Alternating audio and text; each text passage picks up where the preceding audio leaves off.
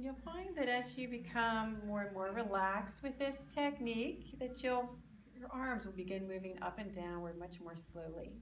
And remember that the thoughts and the mind follow the breath. So as you begin breathing up and downward much more slowly, you'll find your mind becoming much more calm.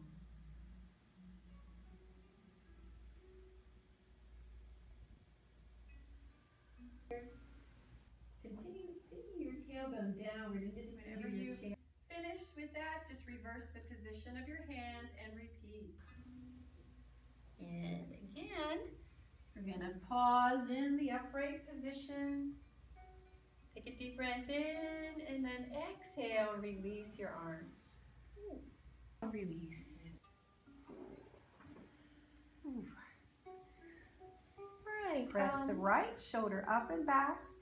And you can either look forward at the wall in front of you, or if you have enough flexibility through your neck area, you can look up over the right shoulder.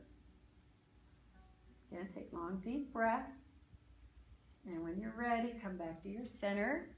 And then we'll go to the left side. So we'll press the right elbow into the area above the left knee. Press the left shoulder up and back.